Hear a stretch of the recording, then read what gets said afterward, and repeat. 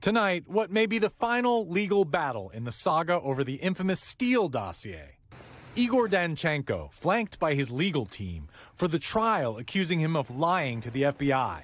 He was a key source for private intelligence reports alleging that then presidential candidate Donald Trump conspired with Russia's election interference operation in 2016.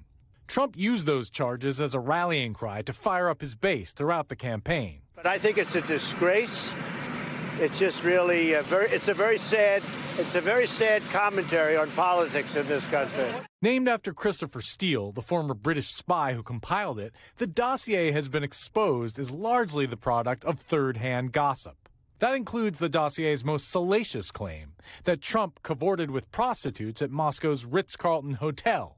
The indictment says Danchenko lied about how and where he heard that story, a story Trump has always denied.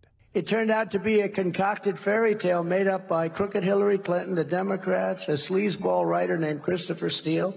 The Clinton campaign was fined more than $100,000 earlier this year for failing to properly disclose payments that went to Fusion GPS, an intelligence firm that hired Steele and completed the dossier. The Clinton campaign had no role in writing the document. It was made up, and I understand they paid a tremendous amount of money. And Hillary Clinton always denied it. The Democrats always denied it. And now only because it's going to come out in a court case, they said, yes, they did it. They admitted it. And they're embarrassed by it. Special counsel John Durham was appointed in 2019 by then Attorney General William Barr to look into whether the FBI and the CIA overreached while investigating whether Trump was conspiring with Russia. But the 3-year investigation has resulted in only one conviction. And in the Danchenko trial, the judge threw out Durham's request to use much of the dossier as evidence, including the prostitution story. All right, Ken Dilanian joins us now from Washington. So, Ken, explain to our viewers that last part of your story there. The most salacious aspects of the Steele dossier are also the ones most discussed, even as complete fabrications. What was the judge's thinking about this one and how it could impact the trial? Yeah, Tom, Judge Anthony Trenga really slapped down Special Counsel John Durham on this point. The judge ruled that some of the facts Durham wanted to put in front of the jury about that Ritz-Carlton rumor did not qualify as direct evidence and were, quote, substantially outweighed by the danger of confusion and unfair prejudice. He accused Durham of engaging in an unnecessary and impermissible attempt to make this case about more than it is. The judge, who was appointed by George W. Bush, wouldn't let Durham put the dossier on trial. So Ken, if you can, tell us where we're going here, because at first you had the Steele report raising the possibility that Trump conspired with Russia's election interference, since debunked.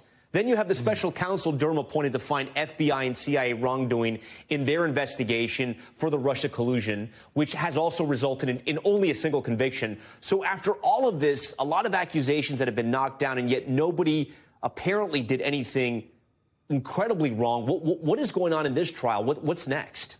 Well, actually, Tom, both Special Counsel Robert Mueller and a bipartisan Senate Intelligence Committee report found that the Trump campaign did a lot wrong by knowingly accepting help from Russia, even if Trump didn't actually conspire. The Senate report said the Trump campaign left itself open to manipulation by foreign intelligence services and found that the campaign chairman was meeting regularly with a suspected Russian spy. But here's the thing. The dossier played no meaningful role in those investigations, but the focus on its unsupported claims in this trial and elsewhere clearly have made it less likely that any Trump supporter was going to accept those official findings.